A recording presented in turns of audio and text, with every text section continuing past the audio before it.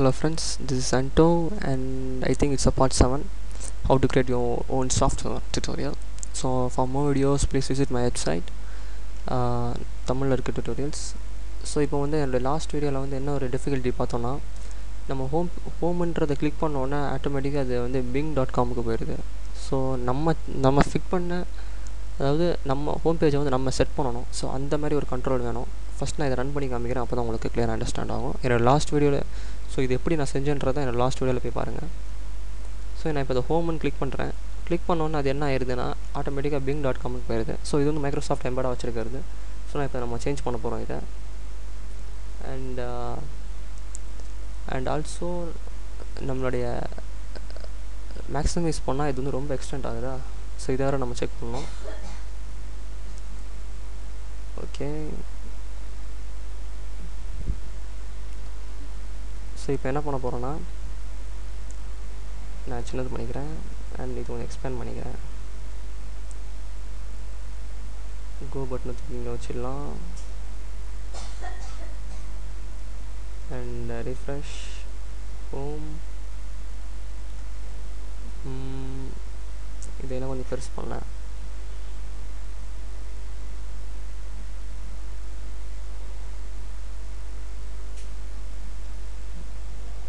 பெருசு பண்ணிவிட்டேன். ஸோ இப்போ ஒரு பட்டன் முடிஞ்ச அளவுக்கு நெருக்கமாக எடுத்துகிட்டு வரேன் இதை. ஸோ இது என்ன பட்டன் அப்படின்னா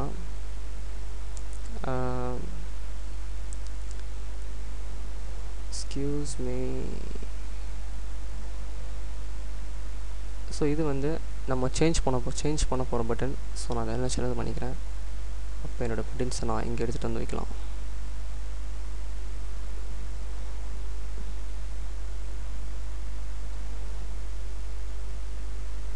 ஓகே, ஸோ ரிஃப்ரெஷ் பட்டன் இங்கே இருக்கட்டும், இந்த பட்டன் இங்கே இருக்கட்டும். ஸோ இது ஹோம் பட்டன். ஐ மீன் இது ஹோம் பட்டன் கிடையாது. எஸ், இது ஹோம் பட்டன் தான். நான் வந்து என்ன பண்ணுறேன்னா இப்போ நான் இந்த பட்டன் எடுத்துகிட்டு வந்திருக்கேன். ஸோ இதோடைய ப்ராப்பர்ட்டிஸை நான் சேஞ்ச் பண்ணுறேன் இப்போது. ஓகே, இது ப்ராப்பர்ட்டிஸு அந்த பட்டன், இதோட பட்டன் ப்ராப்பர்ட்டிஸ் இது. பட்டன் டெக்ஸ்ட்டை வந்து சேஞ்ச் ஹோம் பேஜ் அப்படின்னு கொடுத்துட்றேன். ஓகே, இதை பல இடத்துக்கு கொண்டு போய் வச்சாச்சு. ஓப்ஸ், என்ன சேஞ்ச் ஆகலை.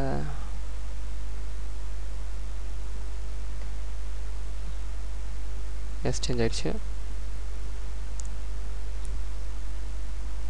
சேஞ்ச் ஹோம் பேஜ் இது இங்கே இருக்குது.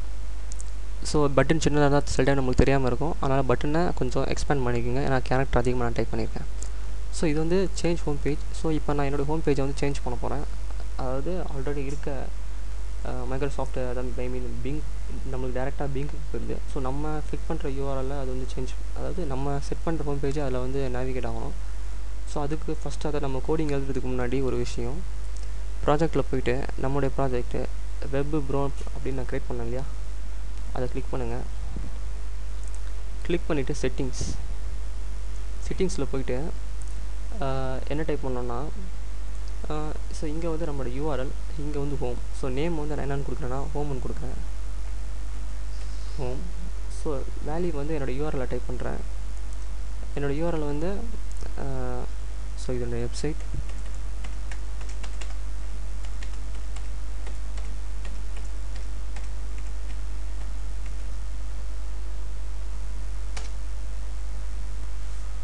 என்னோடய வெப்சைட் அது. ஸோ இங்கே வந்து நான் என்ன பண்ண போகிறேன்னா என்னோடய URL http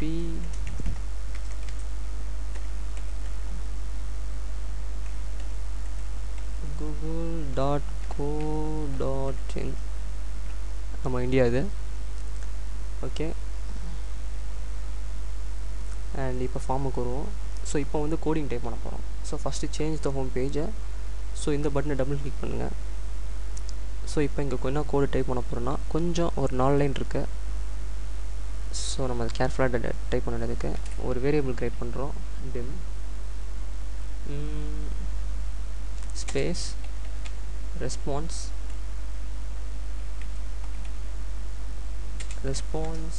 as object. So இது வந்து ரெஸ்பான்ஸ்ன்றது ஆப்ஜெக்ட் தென் ப்ளஸ் என்டர். ஸோ இப்போ ரெஸ்பான்ஸ் வந்து நம்முடைய input the input box. So நம்ம வந்து சேஞ்சுன்றது கிளிக் பண்ணோன்னு ஒரு இன்புட் பாக்ஸ் வந்து நம்மளுக்கு க்ரியேட் ஆகணும். ஸோ அதுக்கான ஒரு கமாண்ட் இது. ஓப்பன் ப்ரெசஸஸ் அண்ட் ஒரு கொட்டேஷன் மார்க். இங்கே சும்மா ஏதாவது please enter the URL to change. So நீங்கள் என்ன வேணால் டைப் பண்ணிக்கலாம். change the home URL போட்டுக்கலாம். நல்லாயிருக்கு. please enter the home URL to change and இதுவாக முடிச்சுட்டு ஒரு கமா and திரும்பி 2 கொட்டேஷன் மார்க் நடுவில் web browser.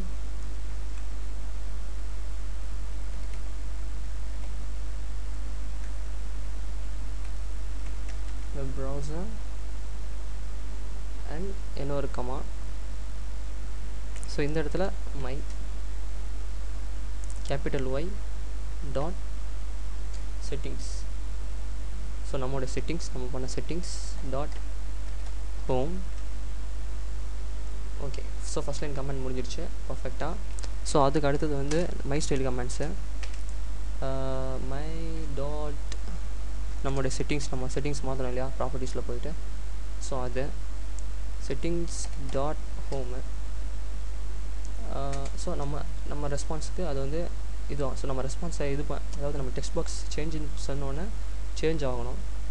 So change ஆகிட்டோன்னே save ஆகணும். ஸோ ஃபஸ்ட்டு சேஞ்ச் ஆகணும். நம்ம ரெஸ்பான்ஸ்க்கு ரெஸ்பான்ஸ் பண்ணணும் அது. ஸோ ரெஸ்பான்ஸ் தென் அதே மை டாட் செட்டிங்ஸ். ஸோ இப்போ வந்து நம்ம சேவ் ஆகிறது நம்ம சேஞ்ச் பண்ண யூஆர்எல் சேவ். இப்போ வந்து open and close processes. So இதுக்கான கோடிங்ஸ் முடிஞ்சுது. ஸோ என்னுடைய எல்லா கோடிங்ஸும் என்னுடைய வெப்சைட்டில் அப்லோட் பண்ணுறேன், சாம்பிளுக்கு பார்த்துக்கோங்க. ஓகே. ஸோ இன்னொரு வேலை இருக்குது நம்மளுக்கு. ஸோ இப்போ வந்து கோன்ற ஹோமோட கோடிங்ஸை மாற்ற வேண்டியது இருக்குது. ஜஸ்ட் இதை டபுள் கிளிக் பண்ணி வெப் ப்ரௌசர் கோ ஹோம் இருக்கு இல்லையா, அது எப்படி மாற்றுறோன்னா வெப் ப்ரௌசர் 1 இந்த இதில் நேவிகேட் போடுங்க. ஏன்னா நம்ம சேஞ்ச் பண்ணியிருக்கோம். நம்ம செட்டிங்ஸில் இருக்கிறத நேவிகேட் பண்ணுறோம். நேவிகேட் ஒரு open processes and close processes. இதுக்கு நடுவில் வந்து my dot.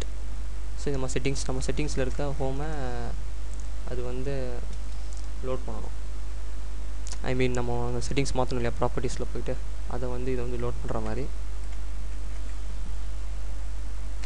Home. Okay. So முடிஞ்சிருச்சு. ஸோ இப்போ வந்து என்னெல்லாம் மாற்றிருக்கோன்னா சேஞ்ச் ஹோம் பேஜும் ஹோம்னையும் சேஞ்ச் பண்ணியாச்சு. ஸோ இப்போ ரன் பண்ணி பார்த்துட வேண்டியதான். Run it. Error, unexpectation error. So இங்கே இருக்குது எரர். என்ன இருக்குது, எங்கேயோ எரர் வந்திருக்கு.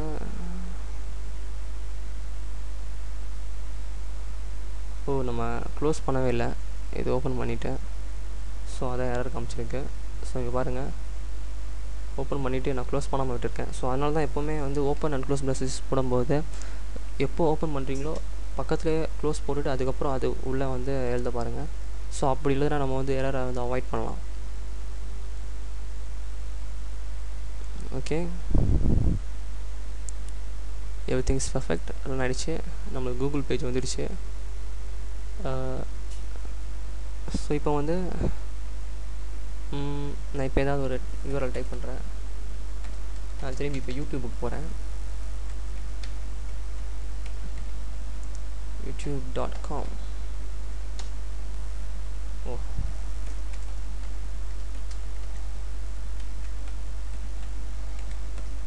youtube.com.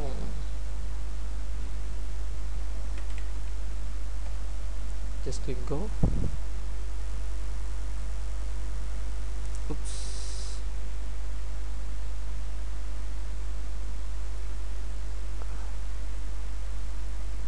Just go to home page. எல்லாம் கரெக்டாக தானே இருக்கு.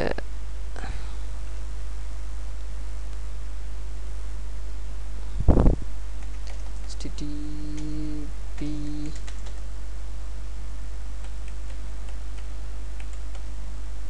youtube.com.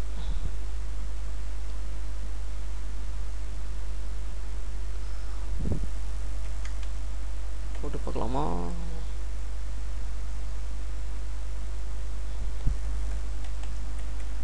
sujesh anto.co.cc.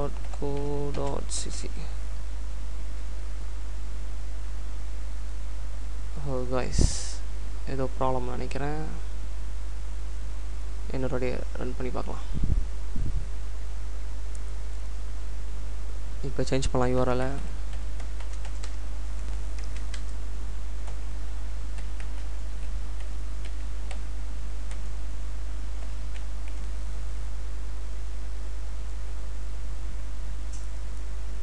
S, YouTube போயிடுச்சு. ஸோ இப்போ நம்ம ஹோம் பேஜை சேஞ்ச் பண்ண போகிறோம். ஸோ பேக்வர்டு போய்க்கலாம். இப்போ ஹோம் பேஜை கிளிக் பண்ணலாம். இப்போ ஹோம் பேஜ் கூகுளுக்கு வந்துடுச்சு. ஏன்னா ஆல்ரெடி நம்ம செட்டிங்ஸில் மாற்றிட்டோம். So change home page. Okay, already நம்ம கூகுள் இப்போ பாருங்கள், இந்த சேஞ்ச் ஹோம் பேஜுன்றதை கிளிக் பண்ணோன்னே அதுக்கு தான் நம்ம கோடிங் எழுதியிருந்தோம். இன்புட் தட் அந்த இன்புட் பாக்ஸ் அப்படின்னு சொல்லி போட்டு ஓப்பன் அண்ட் க்ளோஸ் ப்ராசஸஸ் போட்டு எழுதணும் இல்லையா? ஸோ இதுக்கு தான் அது. So please enter the URL to change. So இப்போ நான் என்ன பண்ணுறேன்னா, எனக்கு வந்து ஹோம் பேஜ் வந்து யூடியூபாக இருக்கணும். ஸோ அதனால் என்ன பண்ணுறேன்னா,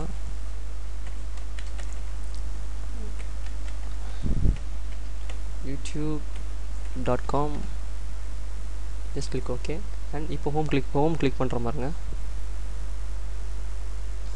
யூடியூப் போயிடுச்சு. ஸோ ஹோம்னு கிளிக் பண்ணால் யூடியூப் போயிடுது. ஸோ நீங்கள் திரும்பி சேஞ்ச் பண்ணிக்கலாம்.